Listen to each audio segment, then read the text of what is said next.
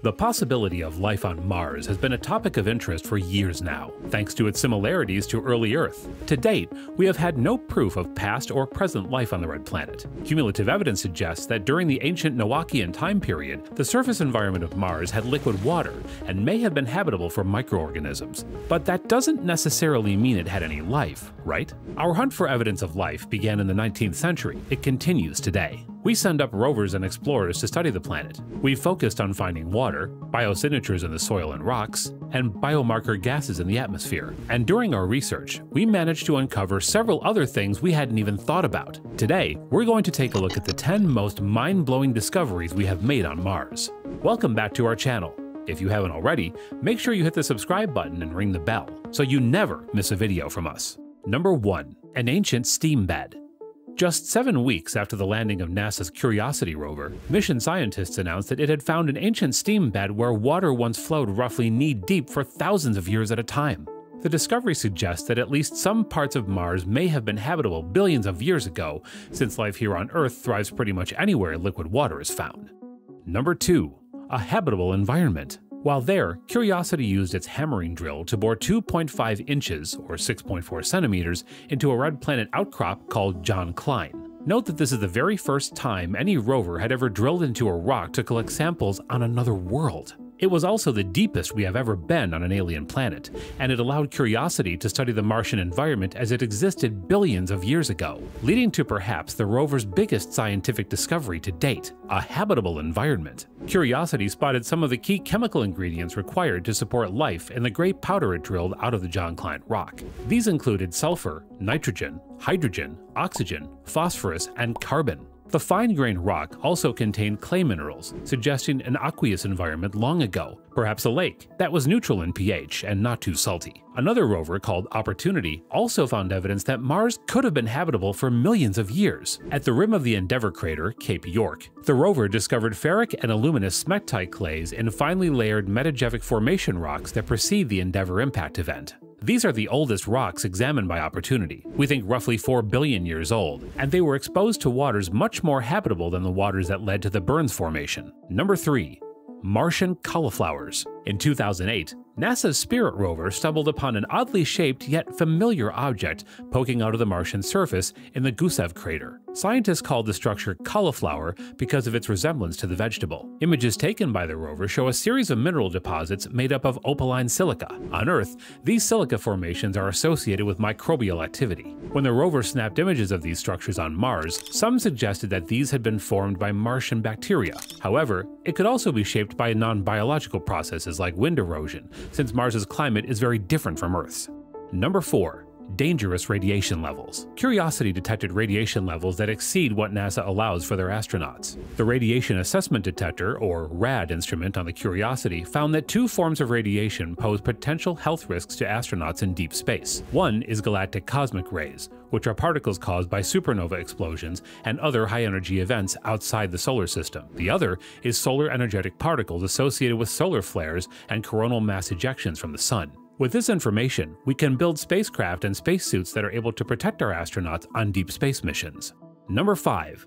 Geological diversity. It seems our planet Earth isn't the only one that's geologically eventful. Scientists were surprised by the sheer variety of soil and rock they found in the Gale crater, where Curiosity landed. According to NASA, their rover found different types of gravel, steam bed deposits, what could possibly be volcanic rock, water-transported sand dunes, mudstones, and cracks filled with mineral veins. And all of these yield rich clues about Mars's past.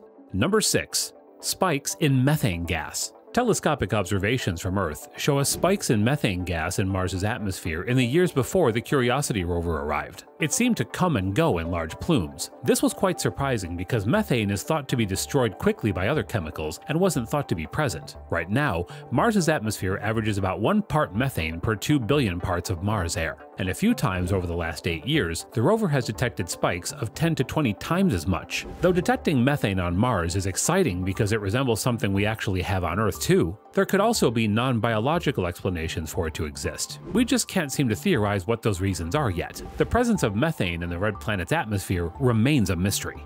Number 7. Dust devils. The Opportunity rover captured an image of the landscape in 2016 showing dust devils much like what we get on Earth. The sand in the lower part of a Martian dust devil would be a hazard. The atmospheric pressure on Mars is only 1% of what it is on Earth, so astronauts wouldn't feel much wind against them, but they would still be impacted by high-speed debris. Plus, the dust and sand could be electrically charged to the point of creating electromagnetic interference in spacesuits and vehicles. Some dust devils captured from orbit span 1 to 2 kilometers across their base, and they tower 8 to 10 kilometers high. Number 8. Oxygen fluctuation. Of all things, NASA found mind-boggling fluctuations of oxygen in Mars's atmosphere that don't match up to what we have known about the planet so far. While researchers expected some change in the levels of oxygen on the planet, they are struggling to explain what they found. A whopping 30% jump in oxygen was discovered in the summer, forcing NASA to check the equipment to make sure it was working properly. They then appeared to return to normal during the autumn. It seemed like something was producing the oxygen and then taking it away. Melissa Trainor, a planetary scientist at NASA's Goddard Space Flight Center, said, quote, "This is the first time we're seeing this interesting behavior over multiple years. We don't totally understand it. For me, this is an open call to all the smart people out there who are interested in this. See what you can come up with." Number 9.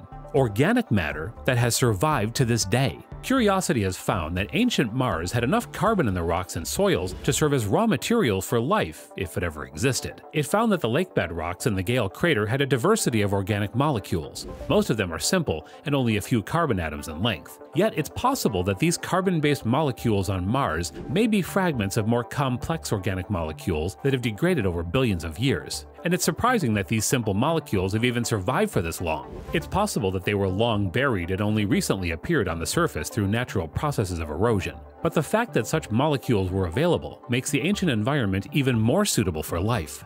Number 10. Water. Saving the best for last. The reconnaissance orbiter revealed signatures of hydrated minerals on slopes where we often see mysterious streaks. These streaks seem to ebb and flow, and they darken and appear to flow down steep slopes during warmer seasons. These downhill flows, known as recurring slope lineae, are often described as possibly related to liquid water. Many dried-up riverbeds, deltas, lake basins, and inland seas prove that the red planet was once blue. It may have had one or several oceans in the northern hemisphere, but all we see of them today are in the forms of briny underground lakes and locked away in polar caps. We can estimate how much water, as ice, liquid, or vapor, would have been present at various points throughout Mars's history. In its earliest years, all the water in liquid form would have covered the planet in a shallow ocean 150 to 800 feet deep. That's nothing compared to the 11,000 feet on Earth, but it's definitely more than what we expected to find. Once every 26 months, Earth and Mars align. It's perfect for traveling the shortest distance possible, reducing the commute to about 6 months. Our biggest space agencies are taking it upon themselves to launch probe after probe, taking advantage of the opportunity. The most recent of them happened in the summer of 2020. 3 countries launched their spacecraft to Mars. The United Arab Emirates launched their HOPE spacecraft, China launched their Tianwen-1, and the United States deployed its Perseverance rover at the end of July. Private spaceflight companies like SpaceX are already looking at colonizing Mars and making humans a multi-planetary species. Given the overwhelming amount of evidence we have had that life on Mars could one day be possible, the day isn't far away when we start listing our planet of birth on our passports.